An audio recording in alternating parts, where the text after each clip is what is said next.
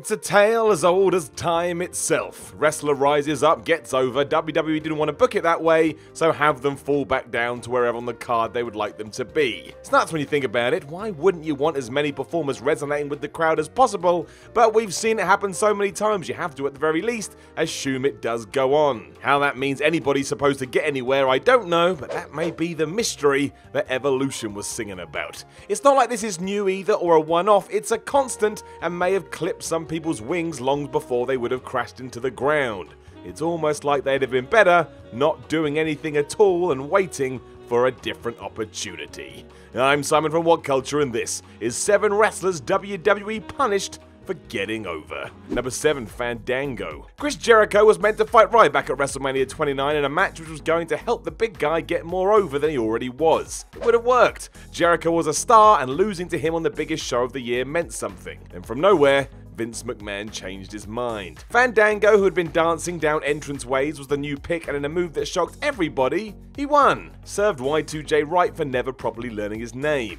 Disrespectful so-and-so. This sparked something because on the following night's Raw, the crowd spent the entire time singing Fandango's theme music in what undoubtedly took him to a new level. Where it could actually go was anybody's guess, but still, on paper at least, the real-life Johnny Curtis was ahead of where he was meant to be. Fandangoing became a thing overnight, and here in the UK, the track almost broke into the top 40 music chart, which is ridiculous. It was like the early 90s all over again. WWE didn't care for this though and decided the song was more over than the man himself, and they had him lose to Jericho at the next pay-per-view. They then slowly moved him back down the card and hoped that nobody noticed. It worked, and before we knew it, it was as if none of this had even happened at all. Number 6, Damien Sandow. Damien Sandow was an oddity in WWE. The intellectual savior of the masses gimmick had legs, which was proven when he was the Money in the Bank winner. From there, however, it was like a character assassination. Breaking the usual run of people becoming champ after getting the briefcase, he fell so fast it was like he had insulted Vince McMahon personally. He was given comedy character after comedy character, including impersonating Hugh Jackman on Raw. I mean, what was that? The nail in this coffin would surely come when he was partnered with The Miz and told he had to be his stunt double. That could never work, but that wasn't the case. Sandow, or Mizdow, started to get crazy reactions from the crowd as he imitated The Miz move for move, and before long he was far more popular than his positioning on the card. It all built to the Andre the Giant Battle Royal at WrestleMania 31, where the only thing fans wanted to see was Sandow fight back against The Miz, throw him out and win the thing. WWE got half of that right. He did the first bit as fans roared their approval, but then was dumped out by the Big Show, something no one wanted at all. We never got a proper feud between the actor and his so-called underling, and instead, Sandow became an afterthought as he tooled away doing nothing before finally walking away from the company entirely. The frustrating thing is that it could have been so much more, but it simply wasn't part of the plan. And when you're not part of the plan, it doesn't matter what position you fall into, the sword of Damocles is waiting. Number 5, Bad News Barrett. Cody Rhodes was ahead of the game in 2013 and already showing the forward-thinking nature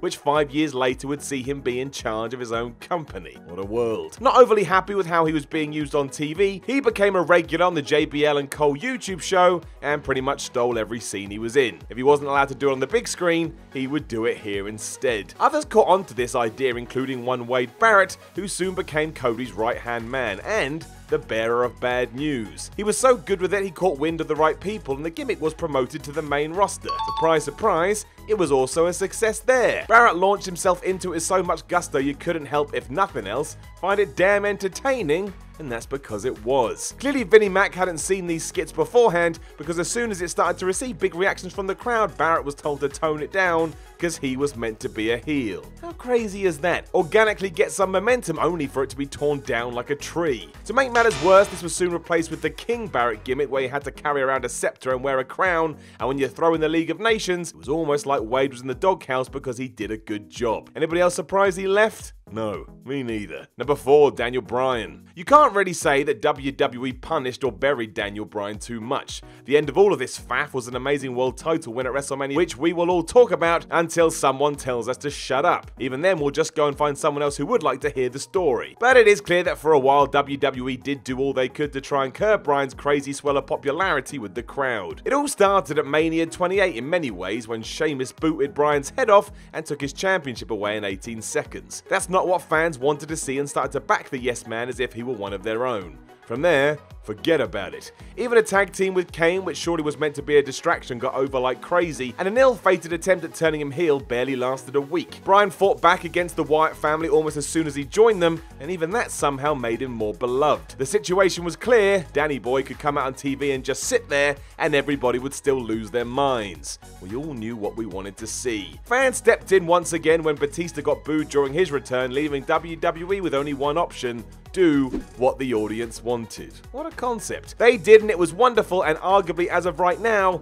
the best babyface ending to the show of shows we've had ever since. It made you feel good, and that is always the point. Number 3, Rusev Day. Something that genuinely keeps me up at night. I do not understand why Rusev Day were treated like they were. A good trio who were gaining momentum, which also finally opened up an avenue for the Bulgarian Brute to show what he was capable of. The real joy was their daft catchphrase, which was also their name. Every day was Rusev Day, and therefore a celebration was always on the cards. It seemed like the idea from the off was just to break them up despite the love from fans growing every week. A lengthy tag title reign was surely the least they deserved, and yet the opposite is what we got. Aiden English turned on his partner, made up an affair with his wife, and after one 10-second match on SmackDown, they went their separate ways.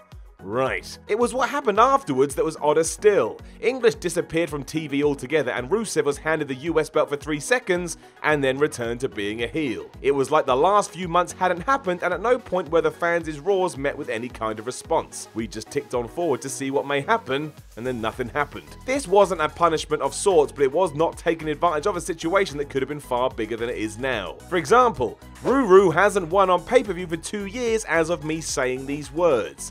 The fact he's still relevant at all is proof of his staying power.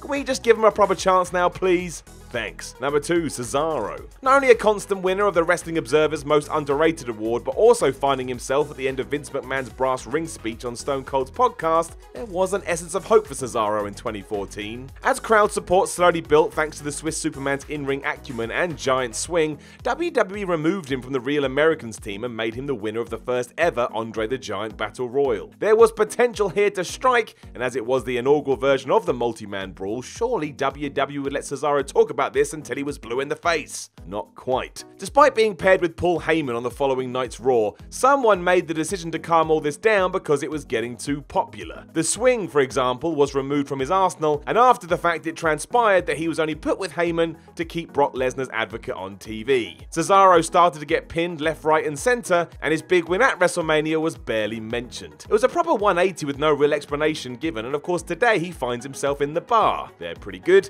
but it was still an odd path that took him here, and oh, what could and maybe should have been. Number 1, Zack Ryder. In a role I'm sure he's not overly keen on, Zack Ryder has become the poster boy for someone getting themselves over and then suffering because of it on the other end. Buying into the idea that you have to make your own success, Ryder jumped on board with the YouTube revolution and smashed it out the park.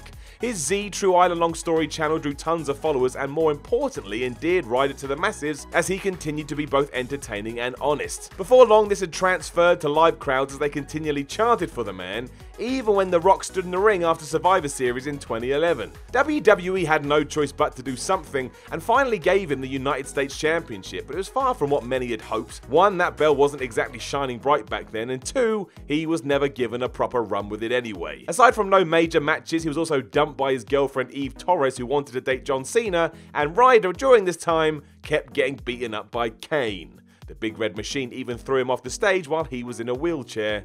That sums it all up. Ryder fell foul to this eventually when fans realised we weren't going to get what we wanted, but even now he still gets a decent response when he arrives on the scene, even though he's rarely on TV. He made an impact and then was thrust into a brick wall.